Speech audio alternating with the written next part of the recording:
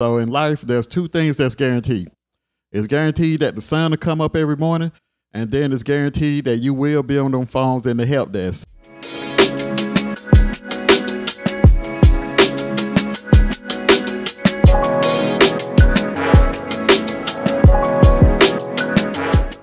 Welcome to DebtFreeinIT. I'm your host, Mike. This podcast is for anyone who's looking to get into the IT industry, whether it's for a career change or you're just interested. I think you come to the right place. So today's episode is all about the good old help desk. So the help desk is often the first role for many IT professionals.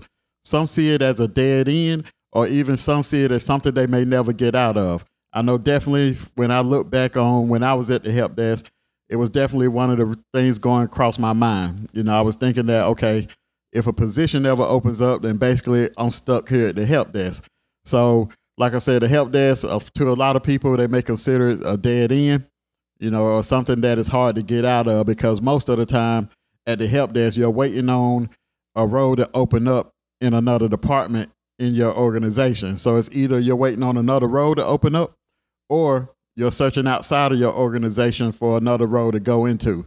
But sometimes, like I said, this help desk, I've seen plenty of people come to the help desk and end up staying at the help desk for plenty of years.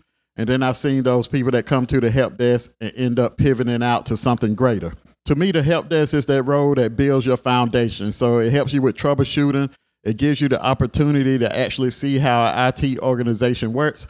Then also the help desk for me was when I was able to figure out and then go ahead and create my roadmap for which jobs I wanted to go after I left the help desk. So working in the help desk, a lot of times for those, like I said, it's your first position coming in. So it actually lets you see how each department works, how each organization works, how things work just in IT in general. And one of the ways I was able to go about creating that roadmap to see which job I would like to go after is basically at this help desk role, I would have to send issues to each IT department. Therefore, I was able to see what kind of issues each department was getting, and which helped me decide which department or position I could see myself doing. So if it was certain positions where I would send them issues, if I knew that, dang, I got to call this department every morning at 3 a.m., you know, a lot of times that came into consideration. You know, okay, what if that was me being called at 3 a.m.? So working this help desk, I was able to see what each department does. And then also that helped me to make my decision on, okay, which one of these can I see myself doing? I know for me, it narrowed down to desktop support, or some people may call it technical support, and then networking. So those were my top two positions. And those were the ones that from working at the help desk helped me to see that, okay, I could see myself in one of these positions and I think I would like it. So today, I'm going to break down the transferable skills you gain from the help desk, as well as some of the jobs I think the help desk prepares you for. So let's get to it. So first things first, when it comes to the skills you gain in the help desk, the first skill, which I think is a very important skill, is those communication skills. Because let's face it, in most help desk roles, you're guaranteed to be on those phones. So in life, there's two things that's guaranteed. It's guaranteed that the sun will come up every morning, and then it's guaranteed that you will be on them phones in the help desk. So at the help desk, this is where you learn to communicate with different users or different customers or other employees in your organization, because most of the time, these are the people that's calling in. So you learn to communicate with those that may not be computer savvy. Also, you learn to communicate with those that may be computer savvy but may not be as technical as you.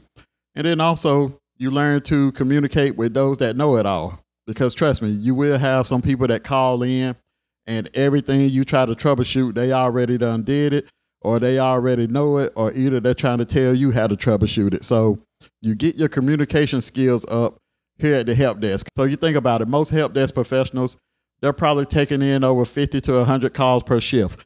So within those 50 or 100 calls, each call is going to be different. Some of them are going to be easy. Some of them are going to take longer than usual. I have them been on the phone before with a customer for a couple of hours. So all of this is going to help to build up those communication skills. So the next skill you gain is basically, this is where you get familiar with ticketing systems. So most organizations or most places that have issues, or most places that have an IT department, you're guaranteed to have some sort of ticketing system. I know that you have ServiceNow is a popular one. There's also plenty of others, but at this help desk, this is when you get real familiar with that ticketing system, because usually whenever you take a call, you got to log it as a ticket. That way, if it's something that you need to send to another team, you're able to send it to another team and they can see what all you have done to try to resolve this issue from within your ticket. So at the help desk, you're inside of that ticketing system on a daily basis. So this is something you become real familiar with how this ticketing system works, which helps you after you leave the help desk, because then after you leave the help desk, I know for me, when I left the help desk and I ended up in networking, I was able to clearly spot out issues that wasn't networking issues or issues that didn't belong to the networking team, because I had worked that help desk role and I saw those issues before and I knew what team resolved those issues. So if someone from the help desk sent an issue to the networking team, I could look at it and say, oh, that's something that we used to take care of in tech support. So I could call up somebody from tech support, or I could just reassign that ticket to someone in tech support or to the tech support group. But I wouldn't have learned all of that if I hadn't started out at that help desk. And at that help desk, like I said, I got real familiar with what team get what type of issues. And that way it helped me to send those tickets to those teams. So it all boils down to me working at the help desk, getting familiar with the ticketing system, and also getting familiar with what each department does. So the last skill is that at this help desk role, you gain exposure to the software and the applications that's used by your organization. So basically, when users are calling in, most of the time they're calling in because they have an issue with a certain application, or something is going on with their PC, or something is going on the network. So at the help desk, you're the first line of defense. So if someone has an issue with an application, a lot of times you may have a knowledge base that you can go in, research their application, research their issue, and then in that knowledge base, it may also tell you what the fix to that issue is. So you get real familiar with every piece of application or each application that your organization has, which in turn helps you out, because if I know that I want to go on this server team and I see that this application belongs to the server team, I can get real familiar with that application, learn it inside and out, learn how to troubleshoot it. That way, if something comes available on that server team, I can apply for it. And now I do have some skills that I can transfer from the help desk over to that server team, because I'm familiar with the applications that they have, or maybe even some servers that they manage that I may have to go in and change some settings or something like that if you have the access to, or some things that you may not have access to, but you're able to resolve and then send it on to that server team to let them know that this is what I did to resolve that issue. That way you become on that team's radar, because they know that, oh, this person, every time he gets a ticket, he's able to resolve it, and you let them see it because you're copying them on it, that you're already resolving issues that would have been an issue of theirs, but you was able to resolve that issue without having to send it on to them. Quick pause. I'd like to introduce you to the Log Files. The Log Files is a weekly newsletter that helps you start your IT career with practical advice and tips, powered by yours truly. We launched it in the beginning of the year. It's packed with actionable advice, resources, and insights to kickstart your IT journey. The link is in the description as well as pinned in the comments, so don't miss out. Now back to the episode. So the next thing I want to look at is some of the top jobs to look for when you're leaving the help desk or when you're trying to move up from the help desk. So the first job is none other than networking. So this is where you want to look for those network admin, network technician positions, because from a networking standpoint, those are going to be the entry-level networking roles. So I'm not saying it's the entry-level IT roles, but it's the entry-level role to get into networking. So coming from the help desk, like I said, you've already kind of went through doing some troubleshooting, some basic network troubleshooting. So a lot of times it's not uncommon to see someone come from a help desk role for a couple of months or a couple of years and then go to a networking role. And one of the things I think that can help prepare someone to make this jump or to make this transition is, for one thing, if you're making it from within the organization you was at the help desk at, a lot of times you got the experience of knowing that organization. So you know your way around that organization, so it won't be no issue for you to learn where the networking closets is at. So that you have a lot going for you coming from the help desk, moving up from within. And like I said, with these networking roles, one of the things, another thing I would look at, or another thing I would try to pursue, is that CCNA certification. So like I said, the CCNA is going to prepare you for any of these roles. And like I said, it makes a good transition going from that help desk to that networking role, especially when you're going from the same organization, because you already kind of know some things about that organization. You know where things is located. You know where the buildings is at. But like I said, that CCNA, I think it'll make it happen to make this transition a much smoother. So you can't get it without this certification. I've seen places where, you know, they move you up and then you have to get the certification within a year. All of that is going to greatly depend on the organization. So the next role that the help desk prepares you for, this is an application analyst or application engineer, depending on what the organization calls it. I'm used to calling it application analyst or apps analyst. A lot of times in this position is basically you're supporting the applications that your company uses. So I often resort back to healthcare. So at healthcare, a lot of times, you know, one system that's big in healthcare is Epic. So, you know, you have most hospital systems, they're using Epic. So to support those Epic systems or the different caveats in Epic, you have Epic analysts, which would be also an application analyst depending on where you at. So like I said, the application analysts, they support the applications that the company uses. And most of the time, this person is usually somewhat of a go-between. So basically, if the user is having an issue on the floor, they have an analyst that they report that issue to, and then the analyst tries to fix that issue. So the analyst may have to pull in other resources from the IT department to fix that issue. Let's say that if it's an application on a server, so the analyst may be responsible for making sure it's not that application on that server. And then if they decide that, okay, there's something going on with the server itself, then they may have to pull in a server resource. So at this position, like I said, you kind of being the go-between from the users on the floor and the other departments within the IT or within your IT organization. But like I said, this is one of the roles where I've seen plenty of people come from a help desk and move up to an analyst position.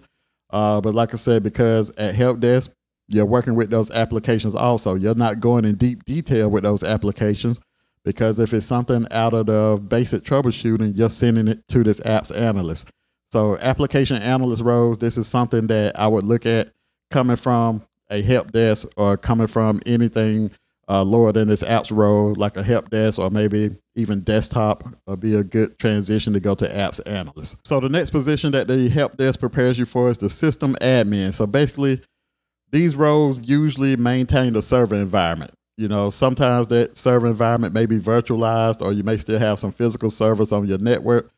But a lot of times, this server admin, they're responsible for that server infrastructure or that server environment. So this is where, like I said, you could be building servers, troubleshooting servers, anything that has to do with a server. Usually it falls up under this group. Also, Active Directory and things like that fall up under this group also, or Microsoft or Office 365. A lot of time that goes to the server group. So like I said, this server group, it goes in the same order as with networking as to the tiered jobs, where you have a server admin, which would usually be the first level. Then from there, you may have a server engineer. Then it goes to a server senior engineer and so forth. So like I said, different organizations may call it different things, but it kind of goes in those, even at any organization, it's still going to go at those levels.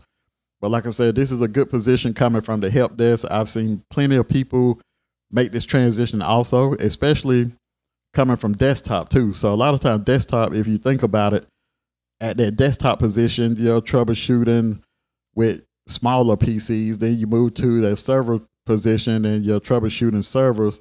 So in a way, that's a good natural transition also, where a lot of times if someone works desktop for a couple of years, a lot of times they're well prepared to move to the server admin to where they start supporting the server environment. So some of the certifications that could help you out in this transition, a lot of your virtualization certs. I know VMware used to be, vSphere used to be one of the big certs, some Linux certs. Also, any kind of cloud certs. So all of this could help you out to get you into this server admin position. And then the last position I want to point out that working at the help desk prepares you for is a lot of your security positions. So it's not uncommon to see someone go from help desk to a security analyst or a security admin. So a lot of times, like I said, this is a natural transition also because you already know the organization. You're already familiar with a lot of the applications. It's just about making that transition to this security team. A lot of times the certification that can help you make that transition from help desk to security would definitely be the Security Plus. Like I said, that's usually the first certification for security that most people go after. And like I said, it's worth its weight. You know what I'm saying? It's a well-respected certification. Then from there, you know, I would always say that once you get there, you get that certification, you get on that security team. If you decide that you want to pivot to something else in security, that's when you start looking at or reaching out or doing your research on those certifications. So if you get to the security team and you decide you want to manage firewalls, this is where you may start going down that Palo Alto route or that Fortinet route to start researching or learning some things about some firewalls. But coming from the help desk, like I said, will prepare you to make this transition from help desk to cybersecurity. So as you can see, the help desk opens up a lot of doors for you. One of the main goals while you're working the help desk is to figure out what route or what position you can see yourself doing, and then starting to prepare for when a role becomes available, or when one of those jobs become available, or if your company expands and some more roles become available. You want to already be prepared for it, because that way, when that opening comes, you're already prepared. If there's a certification you need, you already have that certification. And then an added benefit of being in the same organization as the position you're trying to move up to is something that you hear me talk about sometimes called job shadowing. This is basically where you reach out to the manager of that department and tell them that you're interested and you want to know if you could shadow to see what they do on a typical day. So a lot of times, like I said, you would have to do it on a day when you're not working your regular shift. But basically you come in and you shadow with someone in that department, or you shadow with multiple people in that department, and you kind of get a gist of what they do on a daily basis. And sometimes while you're shadowing, you may even get a chance to get your hands dirty by help resolving some issues or help troubleshooting some issues. That way, when that position becomes available and you've been shadowing for months with this department, a lot of times it's a no-brainer. They're going to automatically go ahead and hire you because you already kind of have the training for it, because you done been shadowing with them. You kind of know the aspects of the job. They just have to train you a little bit more.